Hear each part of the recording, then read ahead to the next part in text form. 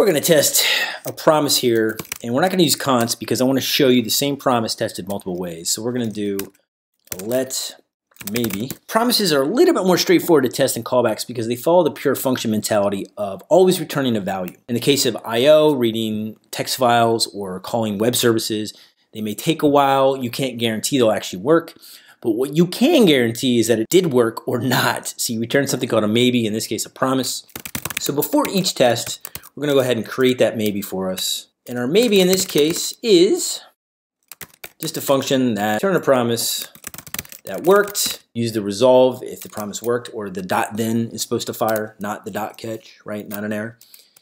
And yo, so we'll emulate that we read from a text file and it worked, and we got the yo text as the data back. If you're used to pure functions, you always have to test that it sends you something. So we'll say should be an object or object like.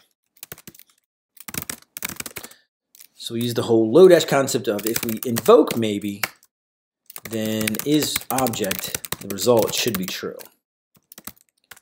It should give us something back. So we'll run our test, we get an object back, fantastic. Since we hard-coded the resolve or hard-coded the success, then the promise should work. Which means that the then fires. So we'll say maybe. And given the fact that we're waiting for the then, this is now an asynchronous test. Calling a function and getting a promise back is not asynchronous. You're simply getting the object or the promise back. Whether it's succeeded, whether it's pending, doesn't matter. If you're waiting for the promise to resolve, to either work or fail, you're gonna have to wait. And if you don't know anything about the stack of promises, go watch my other videos. There's tons of things on YouTube about promises and the call stack in JavaScript. The good news about Mocha is that if you're gonna do asynchronous tests, you just simply put done in there. Then we can say result, dot then, the first parameter is a callback with some data in it. If it worked, or if it failed, it's gonna call catch with an error in it. Then takes one parameter, which is a callback function. Catch takes one parameter, which is a callback function.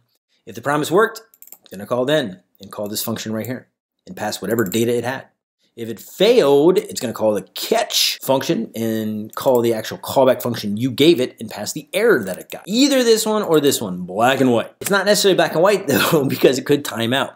Good news, Mocha is already set to 2 seconds by default. Worked, we're gonna say done, pass done with no parameters to signal to Mocha, hey bro, we're good. Everything's good here. If it failed, we're gonna pass error to done and say, hey Mocha, we got something bad and I'm gonna give it to you.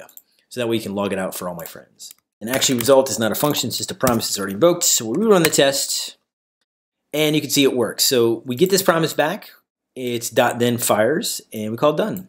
Catch never fires, I'm good. However, passing this is a bit verbose because we know if we pass a callback, it's gonna pass the error and we can just pass the done function because it's a function, catch will call it with the error. So same functionality, a lot less code to write. In this case, we don't want it to call it anything, so we'll do that. You could do it on one line if you wanted to. That's fine too. So nice and small. And some people like to put these up here, that's up to you. Some people like to put these up here, that's up to you. I like it like this, so I know this is the promise. It either worked or it didn't. Now, the one last thing we have to test is, did the promise actually give us data that we were expecting? So we're gonna say it should work and return data. Now, although it says and, we're only testing one thing per test. In this case, we're testing the fact that it gave us yo. So let's go back to our verbose syntax real quick. And we'll test that data should equal yo. Then we will call done. If this fails, Mocha will catch our error and blow up the test and say mark it as failure. So about the same as this, it's just we're doing an assertion on the actual data. This will test if it actually fires. This will kind of test if it fires too, but this is making an additional assertion on this. Add our done, rerun our test, and we see that it works, fantastic. Now the done callback's okay, but it's a bit verbose with promises, and Mocha knows how to deal with promises. So there's a second way you can test promises in Mocha, and that is returning the promise. Instead of doing this done callback, so we'll start up here, we can return the promise itself. We will return result. We can still write our promise functionality down here, but Mocha already knows that if it's a catch, it'll already do this for us. So we can actually remove this. And the second thing is, it knows that if it's a dot then it considers it successful. So unless you're actually validating data, Mocha considers a resolved promise successful. So we can actually remove this too. The fact that we have this variable and then are merely returning it is kind of pointless. so we can simply just return the maybe. The fact that you're actually returning promises on a single line with one line of code means that we're violating what an arrow function does for free, so we can just return the maybe. And now you have it on one line. Another way to test promises as well. Correcting the data is a bit different. We don't need to do the catch, and we actually don't need to do the done. And we don't need the return value of result because we're already getting it from the maybe and just returning that and then doing dot and then on it. Now, if you never use promises, this might be confusing, but the promise in here is going to run our code first, run the assertion, then resolve itself. That then resolve itself is now Mocha's turn to say, all right, it worked. Let's get rid of the done because Mocha wants either nothing to be synchronous, done to be a callback, or return a promise. Those are the three ways that Mocha unit tests work, and Jasmine is very similar. Now, if we run our test, it'll work, but we can show you that if we throw here, that it'll fail not just the promise, but also the test.